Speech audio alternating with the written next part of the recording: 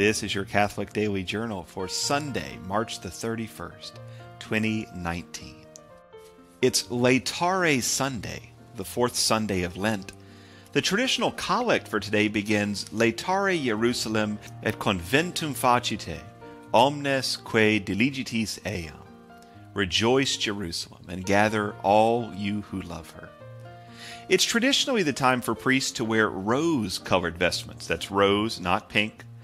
It's the only Sunday of Lent in which flowers should be used to decorate the church, and it's meant to be a bit of rest before we go full speed into Passiontide. Now remember that Lent used to be hard. Before the 1960s, Lent began with Septuagesima, 3 Sundays before Ash Wednesday. And that mini-season was Lent at Mass, but without the fasting, without anything outside of Mass. Then every day of Lent from Ash Wednesday to Good Friday was a day of fasting. Every day. No meat, 1 meal a day, the entire time. Each Sunday of Lent was a break from that. But by the time you got to the 4th Sunday, you had already had 6 Sundays of no Alleluia, no Gloria, somber music, tough preaching, and all the fasting. And the following 2 Sundays would be Passion Sunday with a super long gospel reading and all the statues being veiled, and then Palm Sunday, which began with about an hour of extra prayer and processions and chanting. And then came Holy Week. There was a real psychological need for an island in the midst of that real penance of Lent. In the modern church, Lent is really quite easy. No burgers on Fridays and you're good to go. And so in that context, Laetare Sunday might seem superfluous in some ways or shape or form, but it's still an incredibly good thing. It's a quirky and neat tradition. And so here's hoping that your priest wears rose, not pink, today. Well, today is the birthday in 1675 of Pope Benedict XIV. He was one of the great scholars of his era, full stop.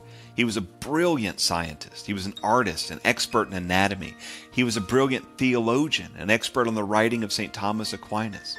He was given a complicated series of problems after the Council of Trent, not the least of which was to repair the Roman breviary, which had been weirded up by some well-meaning Italian theologians.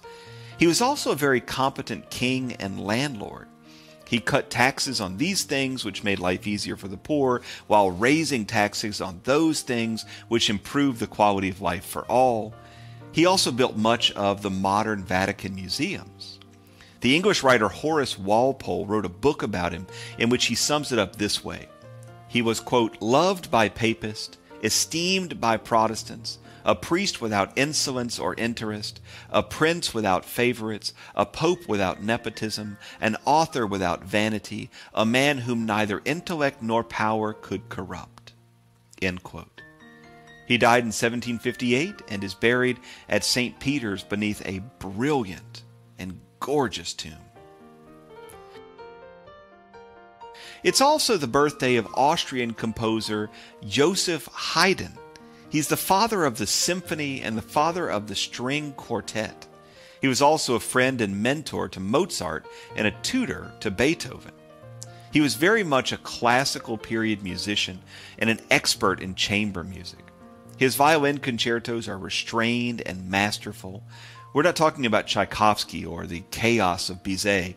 His great oratorios are deep and ponderous.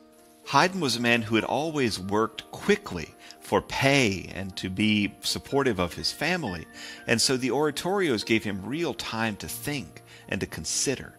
It was a rare blessing for a man of his time. Haydn died rich and happy and surrounded by family in 1809 at the ripe old age of 77. And good on him. Happy birthday, Joseph Haydn. The Catholic Daily Journal is supported by listeners like you. For more information, visit CatholicUnderground.com. Until next time, be on the lookout for the Lord at work in your life.